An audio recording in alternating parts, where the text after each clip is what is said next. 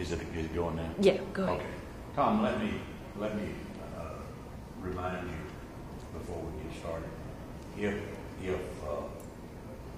If I ask a question, kind of restate the question in your response, because my rambling's not going to be on this when it's ultimately edited. It's going to be you talking about your experiences. Okay. I'll do that.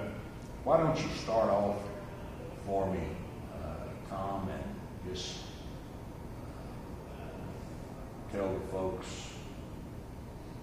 where you're from, how you got there, who your folks are, what your family situation is. I was born in San Antonio in the Nix Hospital, December 26, 1935. Grew up in West San Antonio.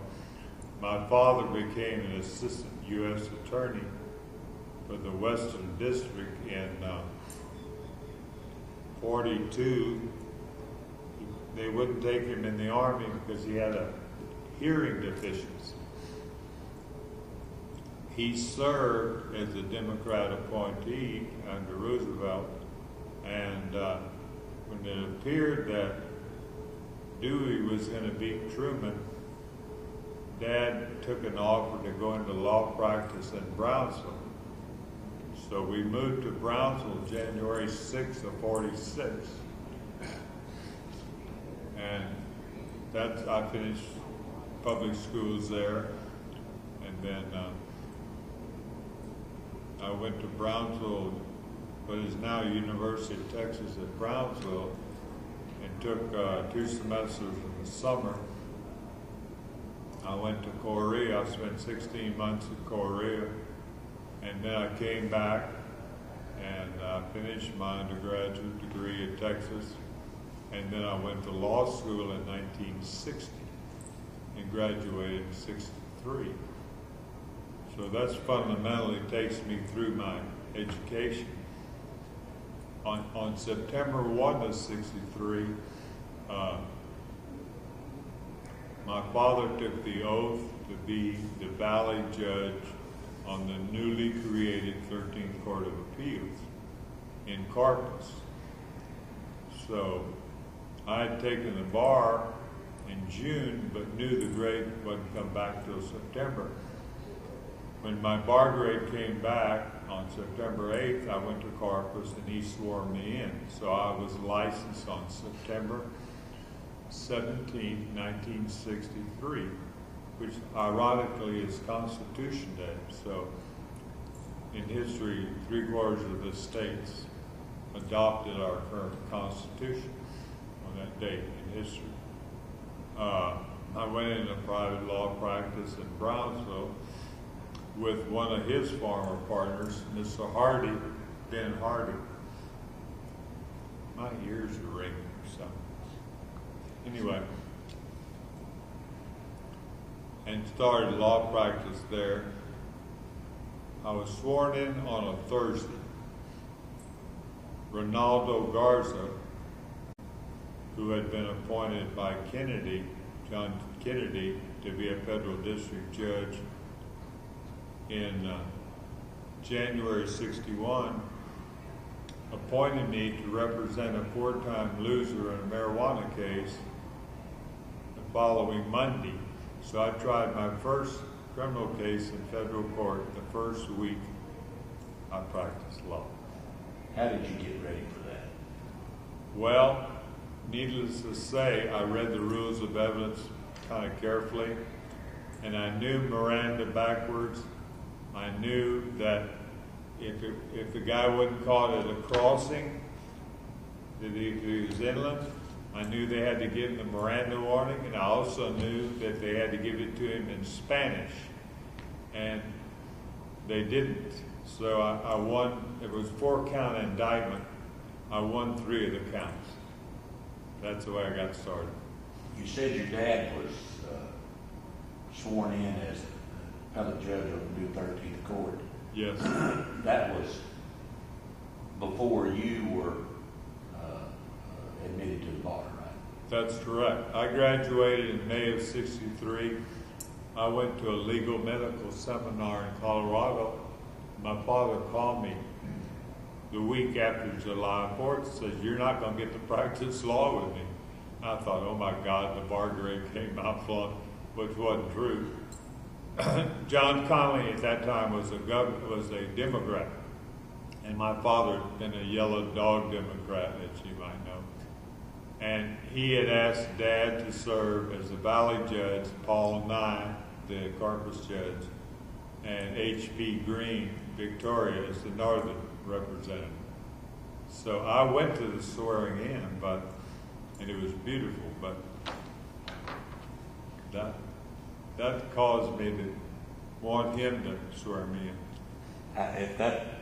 That's interesting the way that occurred. I'm sure, and of course I know your relationship with your father was a classic father-son relationship. I know that you had to have been disappointed that you couldn't practice law with your father. Well, I talked to John Conley later at a meeting here in San Antonio. I thanked him for doing that.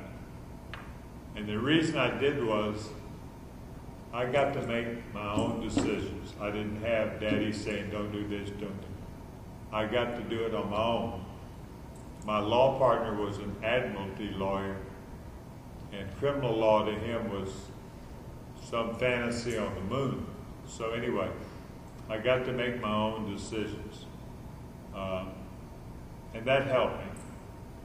See, I had all the notes. When he took the bar examination, I had all of his notes and all the notes he made in the U.S. Attorney's office when he was right down the street here. All these notes were very finite on criminal law and criminal procedure. Of course, I read all those rather diligently. My dad told me, he says, I had a case in San Antonio. It was an alleged smuggling and distribution case of marijuana. And it was under the old law prior to 1971. And my dad went up to the U.S. attorney here, who was prosecuting, and took him to the library and showed him my father's notes in the book that you can't prosecute this under this theory. And he won the case. Where did you go to law school? University of Texas. And tell me about your immediate family. When were you married? I got married 3 weeks before I started law school. I worked in the Texas State Bank there on Guadalupe, and my wife worked in the Humanities Research Center next to the tower. Of course, I'd worked in hospitals as an undergraduate, and banking was a little different from working in surgery. But I worked in the bank the whole time I was in law school. Went to law school in the morning, went to the bank in the afternoon. I had wonderful professors. Charles Allen Wright, who was later Nixon's lawyer, Mr. Stunberg, Gus Hodges, Fritz in domestic relations. Every one of the guys I took, Wayne Thode, civil procedure, every one of the persons I took the key courses from had written a book, or more than a book. So I was lucky. Tell me about your children. Well, we were very careful. When I say this, I don't mean it. It is a joke. I was the first 3 years we were married. I was in law school. It's hard to make babies when you're in law school, particularly when you're both working. My oldest son, John Carlisle, was born December 7th, 1965. And he went to Rice University and obtained his master's in composition. And then he went to Boston University and obtained his doctorate in composition with honors. And he had been very successful as a composer. And the piece he wrote called Music of the Storm, for an orchestra and a choir, 150 voice choir, was presented in the Kennedy Concert Hall in Washington, D.C., April 28th. Very successful. It goes around the world, and all they do is play music that he wrote. My middle son also went to Rice University. He is a major in the Air Force.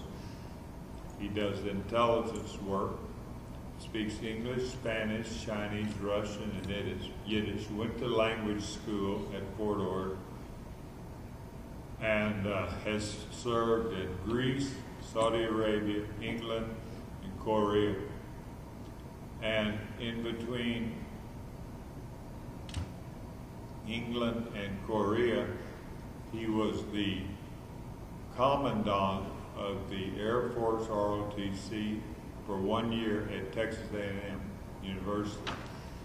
My youngest son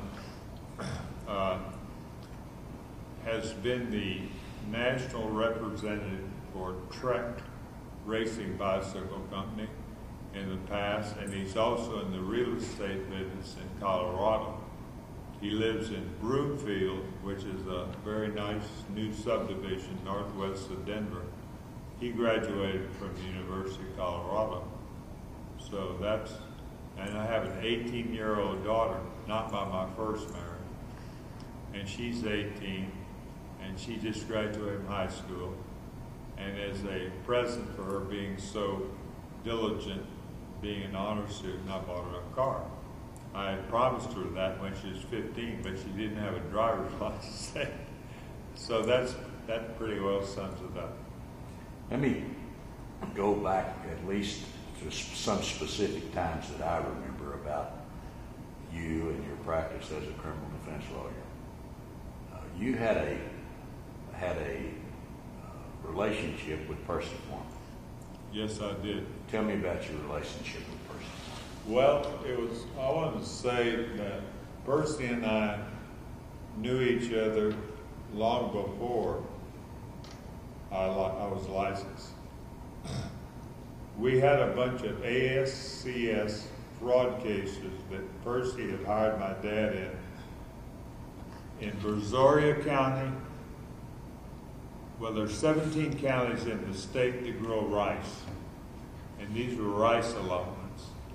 And the allegations were that the managers of those offices were selling allotments that weren't appropriated per the program. So Dad and Percy were trying the cases, and we got a mistrial because of the Jinx Act violation by the federal government in Galveston. And we got ready to retry it.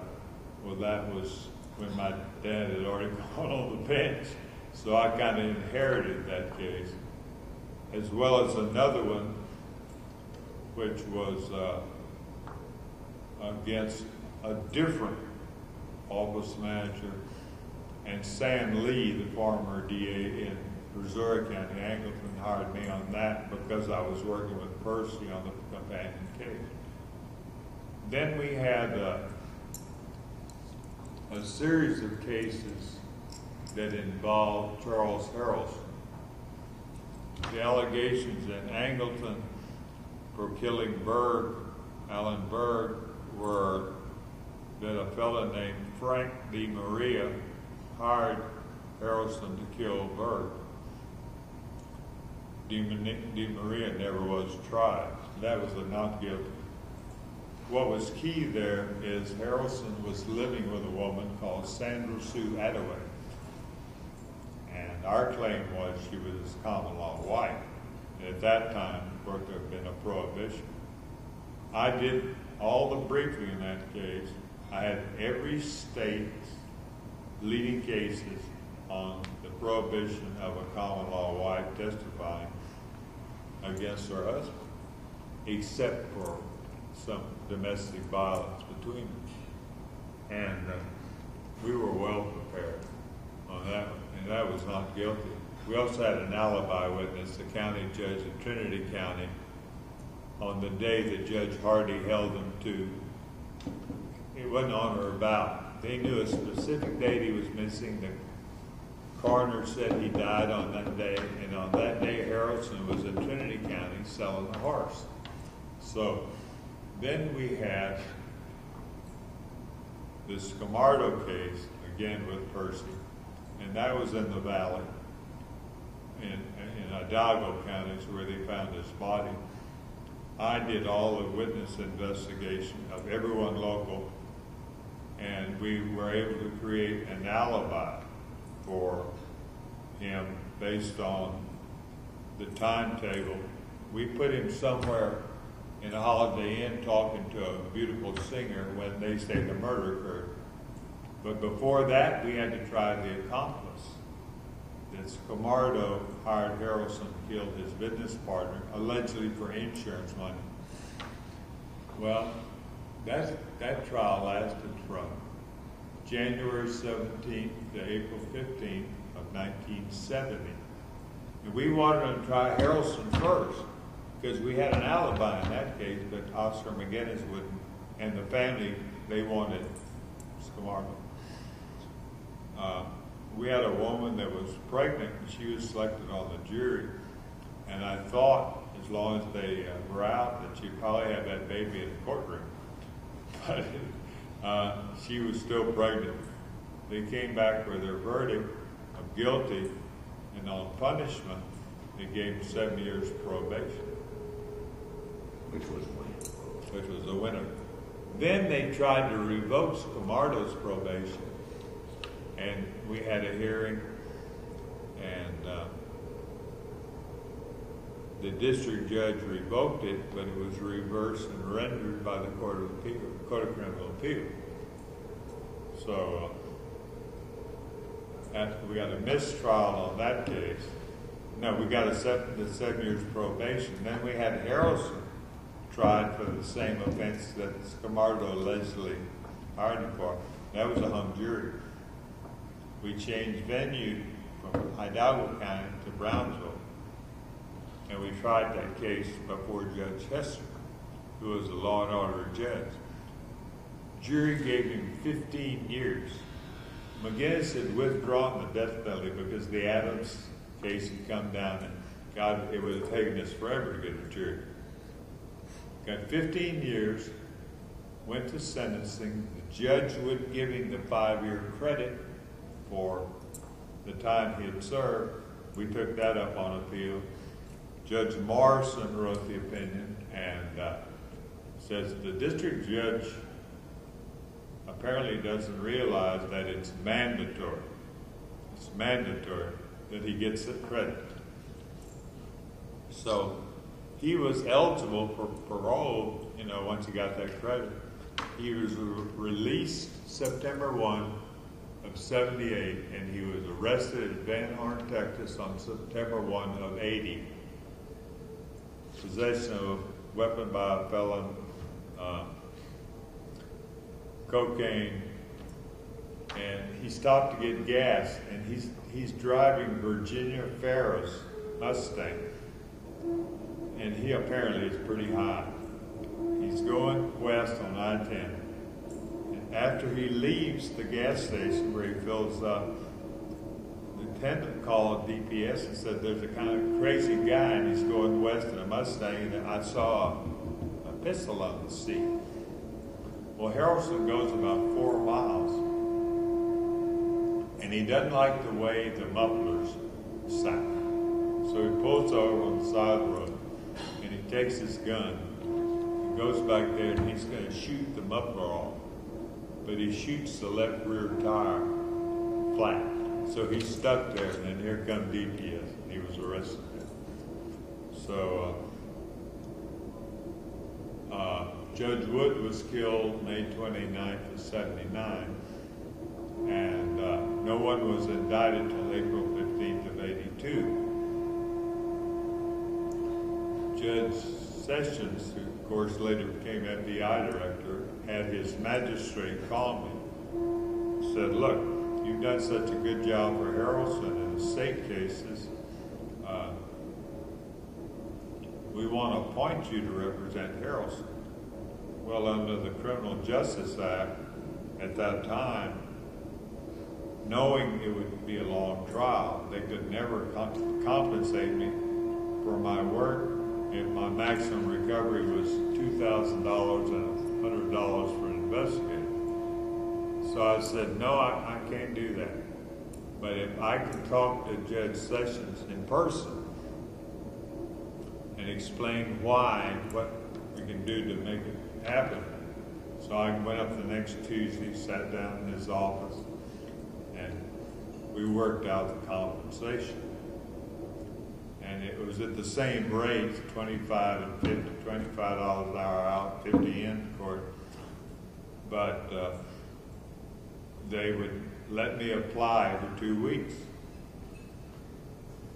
So it had to go from Judge Sessions approving it to Chief Justice Clark of the Fifth Circuit. Then it had to go to the pay window in Washington. So as a result of that, I was adequately compensated for all the work the government paid me. Sometimes they cut me a little bit. So How long did you actually go to trial? yes, How long did that trial last? it lasted from, well, we kind of merged the last pre-trial into the trial. We started testimony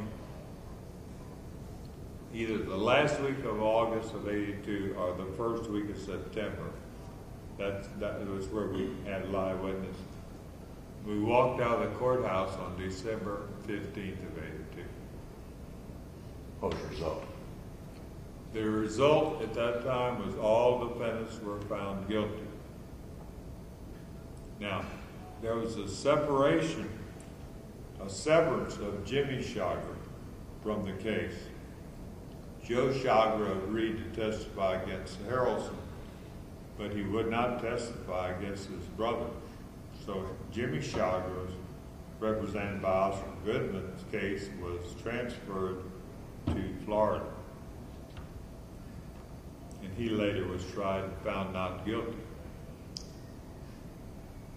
This Harrelson is the actor Woody Harrelson's father, is that correct?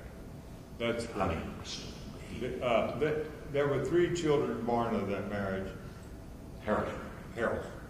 And Diane Harrelson, and his wife, was a former secretary at Baker & Botts Law Firm in Houston. She divorced him in '67 and moved the boys to Lebanon, Ohio. So they never knew Charles as a father.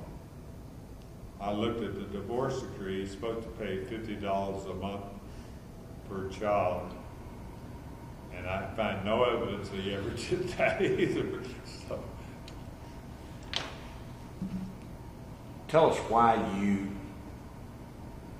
became a criminal defense lawyer. Well, it was, some of it's historical. I used to spend time in that courthouse down the street when my dad was U.S. attorney. I would read law books.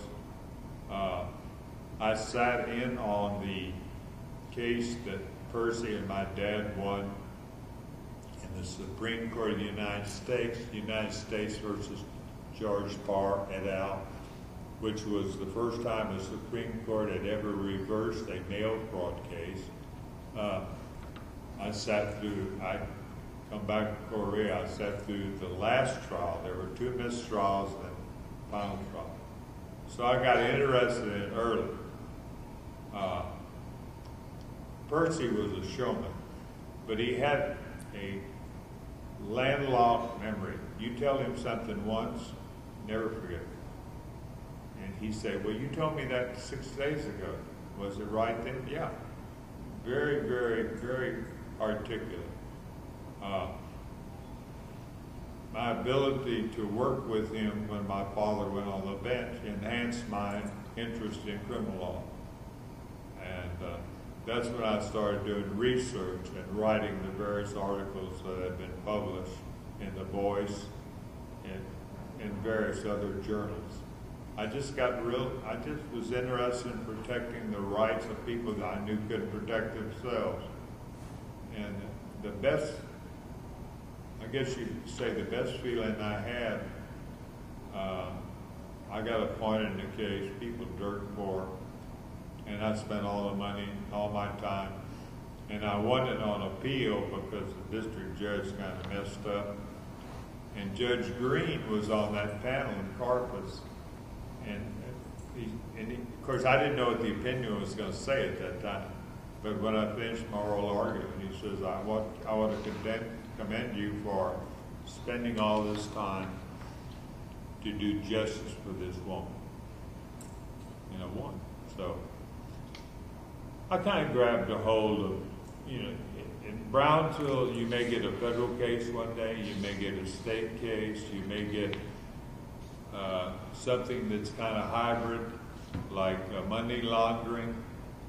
And I won the only money laundering case that's been tried in Brownsville for a jury. And I won the one here in San Antonio that Judge Buck tried, involving the Stone Oak Bank and Herb Pounds. And the article that I wrote out of that case has been published in The Voice. Now, I don't want to say I don't do any civil practice, because I do.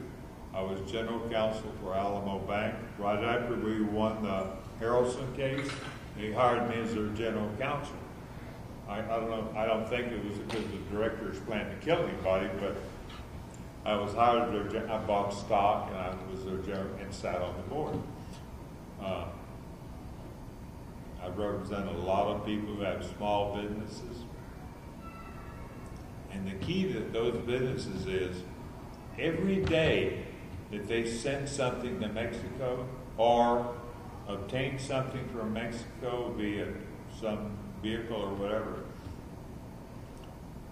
I've had to give them a warning sheet, which is basically like a caveat. You can do this, but you can't do this, to keep from getting exposed out of negligence to some criminal matter. And, the Valley, I've tried cases in JP court. Of course, one in the Supreme Court, but I enjoy what I'm doing.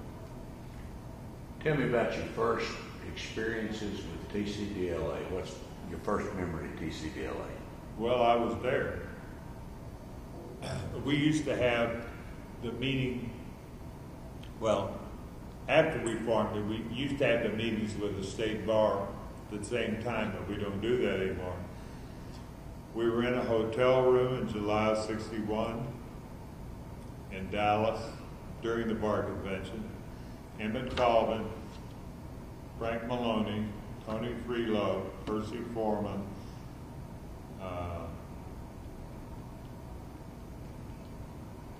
July 71, right? 71, yeah. Charlie Tesmer, Phil Burleson, and myself. We sat down in the room. And the movers at that time were Maloney, primarily, and Freelo. And Frank was so adamant about getting us formed, he was the first president, and then Freelo was the second. We all acknowledged at that time we had no way to have any real effect on the legislature without an association of lawyers representing all 254 counties of the state, with an office in Austin, and that we had to get into the education business because you had you were 4 years away from the Supreme Court approving all these advanced courses for the various specialties. We had to get into educating younger lawyers, because most of the things we had seen, and you probably still see some of it, is the mistakes that young lawyers make by opening doors and evidence or whatever, which harms, the general public. Every defendant is the general public. So we voted, and then of course we went out. George Luquette, David Evans, all of us, and we all went out and we started signing up people as charter members. Pat Priest, even here at District Court, he says, I was a charter member, and he was proud of it. Well, once we got the nucleus together, then we had to get the financing together. And of course, I haven't been in the new office, but I was present when we bought the previous office, and a lot of that was handled by our district judge in Austin, Bob Jones, and here we are. You were president in what year were you president? I was the 13th president. I remember, see if you can tell me about this experience. I remember one time, and I forget where we were. Seems like we were in Austin. That's what I'm in my mind. And there was a TCBLA meeting and an election going on, and how it's generally done historically is with the nominating committee. But I recall Percy Foreman. Who's there? Nominating you, making a talk. Tell me He about never that. made it. No, he never made it. He was See, there. yeah. What happened was procedurally, Emmett Colvin was the nominee, and there was a motion to accept his nomination. There was another motion to terminate, close the shop on it, and Percy never got to make the speech. Now, about 2 months after that, I got 3 letters, one from Freelo, one from Tesmer, and one from one of the older lawyers. They said, this wasn't fair. It wasn't fair. Get Percy to come to anything and make a nominating speech, you got to have 2 trucks anyway. And it wasn't, but I didn't cry, go out of the room crying. I just started over, and then I was the next president. Emmett wrote me a letter. He says, if you had won, that meant I was out of TCDLA. And after that, he did? He came up to Gunnison. You went to my house in Crescent View. Well, the one I had after that's on the river in Gunnison, for our seminar we had up there. He gets off the plane, and he's got these big round covers for his fishing poles. Came up and we fished together, and we talked, we had breakfast together. And ironically, he had a birthday while he was there. The day before, they hired a helicopter and went out to this Emerald Lake. And he had like 300 little bitty fish. And he had the cook at the Crescent View Lodge cook them all for breakfast. And I guess there were 25 people there. That didn't even know him from the seminar. And we had eggs and fish for about 2 hours. Tell me about your experience with Common. Well, I never tried a lawsuit with Emmett, but early on, I think it was 65 or 67, I wrote a Bar Journal article called Leary, a Black Horse on the Border.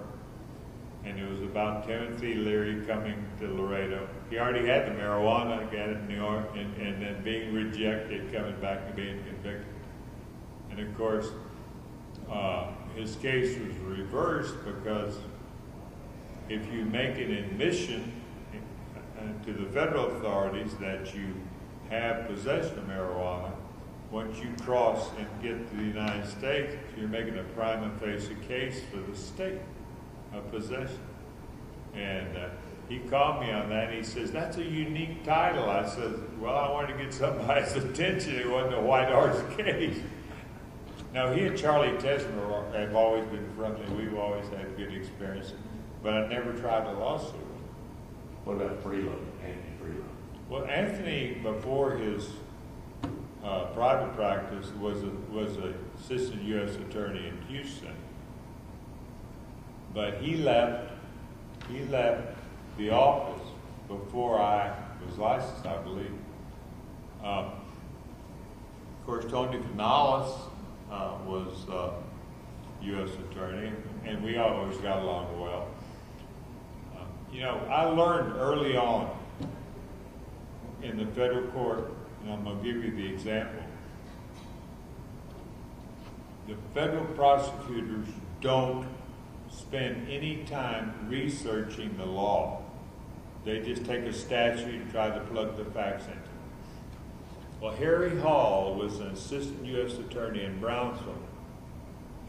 And this may shock you, young lady. It doesn't require any bad words, but counterfeiters of American money are counterfeiting money in L.A. And they hire 28 people that each has a camper. Okay? And they give them a bunch of this counterfeit money to drive through Mexico and go to Belize. Belize is the first country south of Mexico. And they buy the marijuana with counterfeit American money. Okay? And then of the 28 vehicles, none of them re-enters the United States at a port of entry that they left from. Okay? Well, the poor soul that I represented was a passenger in this car. He wasn't a driver, he was a passenger. They got the marijuana, a couple 100 pounds out, but he's just a passenger. Well, later, after they got the marijuana out, some soul went over to the storage facility where they could seize the vehicle and took his hand and stuck it up behind the lining for the glove compartment and pulled out about $400 or $500 worth of counterfeit $100 bill. Well, they charged my guy with that. Well, the U.S. Judge Hinojosa is pretty smart, and we went to the final pretrial on my motion to dismiss. And Hinojosa said to Harry, he says, have you briefed this? He says, no. He says, well, Mr. Sharpe did. He says, mere possession of counterfeit money is not a federal offense. There has to be some evidence that you attempted to represent it as money, legal tender, or that you pass it to buy goods with an implied representation. He said, get the hell out of here. This case is dismissed. And I've also found that that's true with young assistant district attorneys. They don't spend, they've got a form of indictment and they fill in the blanks, but they don't spend any time on the real elements of the offense and how the hell they're going to prove. And that's why I think overall I've been successful in keeping people from going to jail, because the state, Judge Vela had one, guys down swimming at the beach and there's some little girl out in the surf and the state claims he tried to molest her or something. And we put him on the stand. And the judge told the DA, look, don't be dreaming up theories about how you can prosecute grown men who help little girls out of the water at the beach. Go find something more substantive to do. Other than Harrelson, what's the case that you think of most, proudest of, the one that, Two of them here in San Antonio.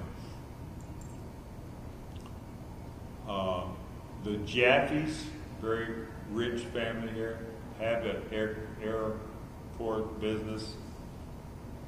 They redo airplanes for sheiks and, very rich people in the Middle East. At about $3 million a copy, and they were indicted for allegedly violating the election laws of the United States. The theory being that Tony Cursillo came from California. They had a meeting here, and when they did, that all the officers were asked to make a donation. And they did. But at the end of that year, the compensation package for all those officers, they each got a bonus. The government's theory was that it was actually a corporate donation and that they were just being reimbursed by the corporation for their individual contributions. Well, Judge Bunton tried that one, and what the government didn't know, and we brought the chart in, and the secretary and the treasurer, everybody got a bonus. There wasn't any, tit for tat in that case. Everybody got a bonus because they had a huge year, and the jury found them not guilty. The Herb Pounds case, I got a motion for judgment of acquittal granted. Here's a bank officer. People come in from Mexico with several $1 million. He fills out the currency transaction reports, but then he calls Internal Revenue just to be sure. Do I have to fill anything out? No, you got the names, address, and the amount. So he filled out the proper form. He did his due diligence. Then the people came in and they borrowed money, a loan at Stone Oak Bank against that certificate of deposit. And they represent themselves to be in the tile business and a trucking company. They had a trucking company and also a breeding company in California, all cattle. But what they didn't tell the banker was all this was financed by cocaine, marijuana, and heroin sales. So the secretary for the corporation, the lady that takes the money to the bank, makes the money, she gets on the stand. And I cross-examined her. I said, "You never met my client, have you?" "No." "You haven't met Mr. Vandersea, the vice president, either, have you?" You wanted the bank to know you're in the tile business, right? You wanted her to know you're in the trucking business, right? And you gave them financial statements on it, right? But you didn't want them to know that you all were also in the cocaine business and also in the heroin and marijuana business. Well, there wasn't any way the government could prove that our client had any notice of. They couldn't even prove the source of the money that was in the bank. Well, Judge Bunton granted our motion for judgment of acquittal. And, when you're a banker and the government says you got to fill out these forms if you get more than $10,000 in cash, and they fill them out. The FBI, it's not in the banker's building. You don't have to be researching these people if it appears to be legitimate money. I'm really proud of that. And there were people crying, and the mother and the father. It was a happy day for them. You know what the prosecutor did in that case? His name was Jack Prells. Ron Ederer was the U.S. attorney. He filed a complaint against Ron Ederer, and the essence of it was that Ederer signed him to try a lawsuit he couldn't win. And of course that went nowhere. I could imagine. Yeah. Tell me, Tom,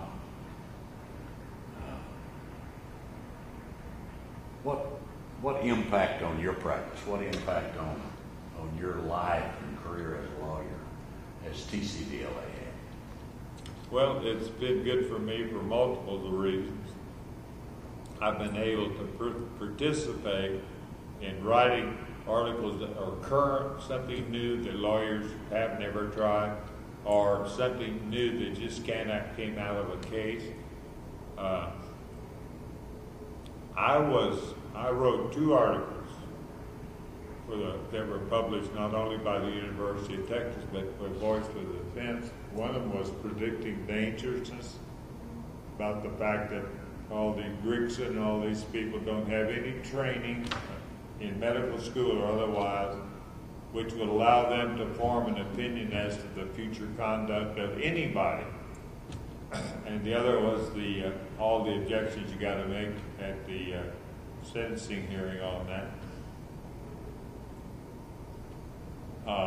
It has helped me in that I've had lawyers attend seminars, and they'll call me. I'll get calls over a period of a year or so about something I either said or something I wrote. I don't pay for advertising, but this is, to me, is having an association that functions properly and that helps the public is the best advertising we can have. And as long as we have these seminars and people come to them, particularly the younger lawyers, it's basically a preamble for them because they got to be practicing 5 years before they take a board certified exam, and they have to have current CLE. Of course, the minimum is only 15 hours, but they're going to have to take this course and the advanced criminal course at least once every year while they're board certified.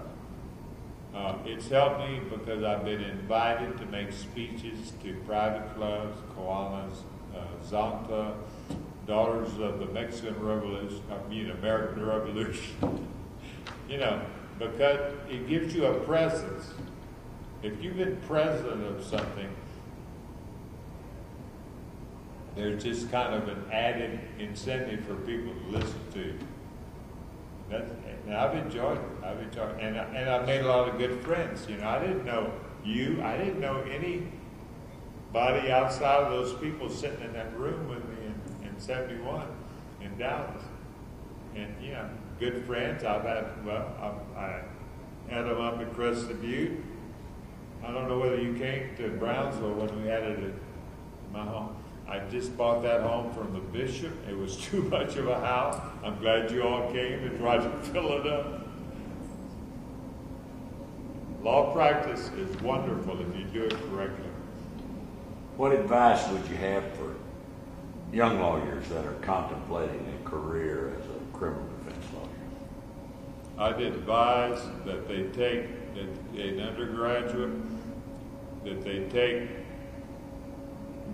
heavy government courses, heavy history courses of the way we got to where we are now, and at least 10 hours of speech and 8 hours of philosophy, and just merge all that together, I think, and be well prepared to write and speak.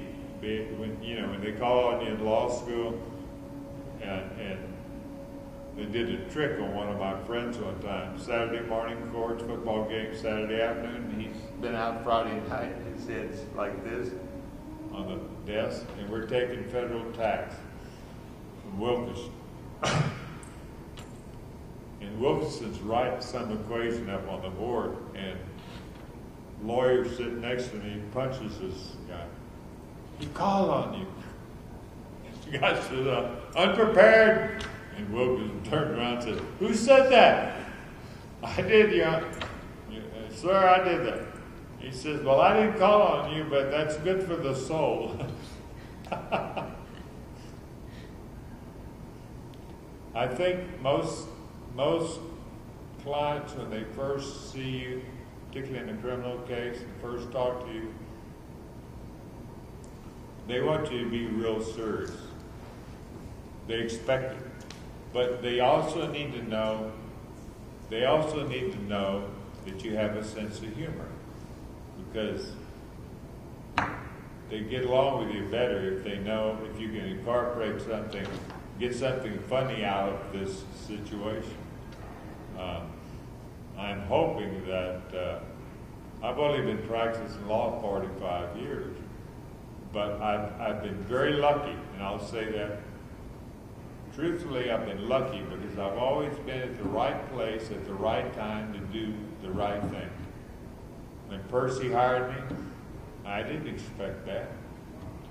When Sam Lee hired me, I didn't expect that. When the Mexican government hired me to defend their oil industry, I didn't expect any of that. And the reason I got all those cases is word of mouth. Some Mexican lawyer told somebody that worked for the president, Echeverria, that the best lawyer in Brownsville was Sharpe. And that's all they knew. They didn't have and just based on one call from the right person to another person, you never know where your cases are going to come from. And I'll give you a perfect example. I represented a guy on 5 DWI cases.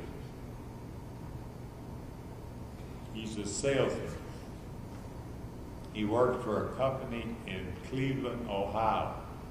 They sell industrial rags. What do you do with those? You clean the inside of diesel engines with them.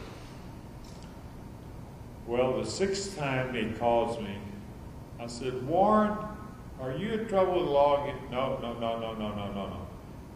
My new employer in Jackson, Tennessee has been sued because the 4 of us that worked for Cleveland Cotton Products, we went to work for Jackson, and they claimed we violated some covenant, trade secrets, whatever.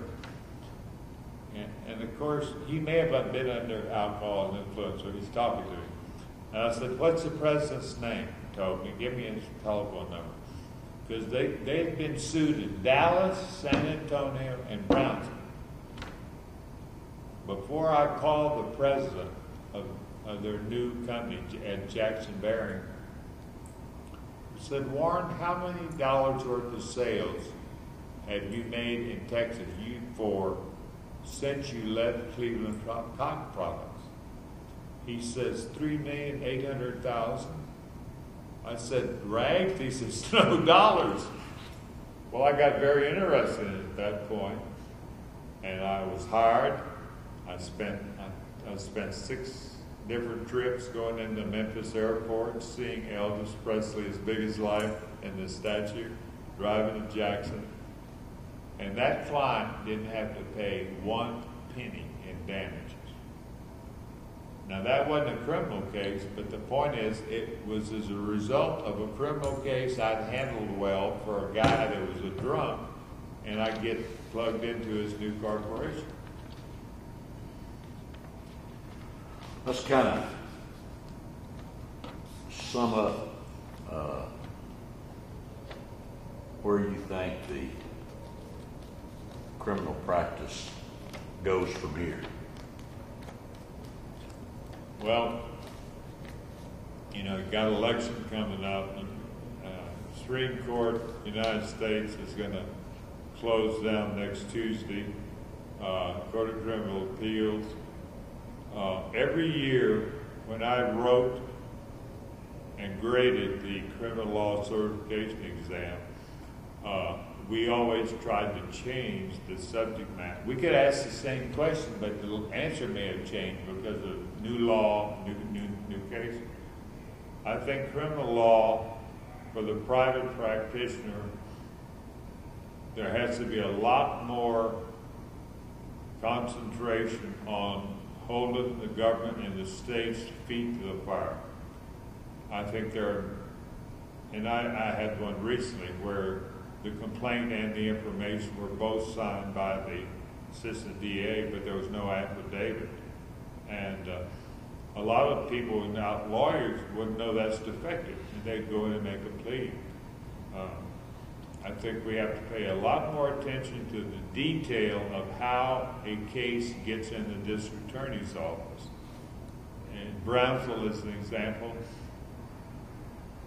The investigation is handled by the Brownsville Police Department, and they take whatever they have to the DA.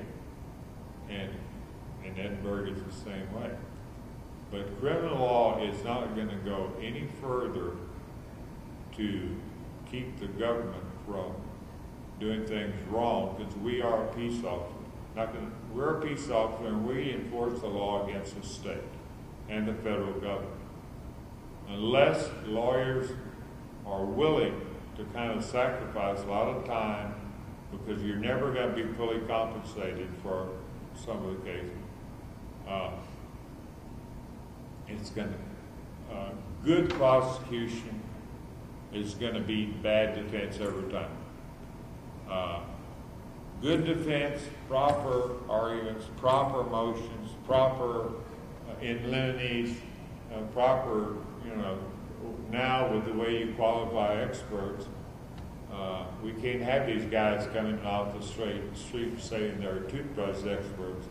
And there has to be some standard for that expertise. One of the cases we won in the Fifth Circuit was based on that. No standard of criminal liability, and that was the Van Loo cases, government versus Caltex. Florida, Texas, and California had agreed on what orange juice was, okay? But everybody mixed orange juice, and they sold it as pure orange juice. Well, there was an indictment for adulteration and misbranding, a conviction. There was a separate indictment for perjury based on the testimony in that case, and the Fifth Circuit reversed both cases and rendered it the same day. If there's not a criminal standard for a violation, in other words, if nobody knows what pure orange juice is, you can't have a felony conviction. And the perjury was the same. When these guys testified, they were testifying against the process, about the process, not about the marketing. You're going to get surprised sometime when you're practicing criminal law. And to keep from having those surprises, I always ask the witnesses, and I always ask the defendant, will you tell me the truth? If you don't tell me the truth, I cannot help you. If you leave out something which is not fully disclosing all the facts, I can't help you. If you get involved in some way in trying to affect the witnesses in this case, I can't help you. You've got to stay away from those witnesses that are going to be adverse to you, because you're going to get indicted for tampering with a witness. I'll ask you one last question. Yes. If you had it to do all over again, would you do it again? Absolutely. Everything. I believe in this association. I believe that good law practice has its rewards, and I believe that as long as we have somebody who has a stick, and a big stick like Teddy Roosevelt, who can kind of shepherd the younger people into what criminal law is really about. You know, criminal law many times is not based on fairness. It's not based on some ideal that the system is perfect. Criminal law basically comes down to convincing 12 people that you're sincere, that you believe in your case, and if they don't believe in you, they ain't gonna believe anything you ask for the witness stand. You have to be sincere with those people, and don't talk down to them. Talk their language. Don't use a word with more than 6 syllables in it. As long as we have the advocacy preserved in our society for criminal lawyers, we can protect ourselves from the government and the state. And these people that we represent, they need protection because they may have done something wrong, but not exactly what the government says they did wrong. I have a book in my office, it's Famous Jury Arguments, and I've read every one of them. And of course they're old, but they're very apropos to today.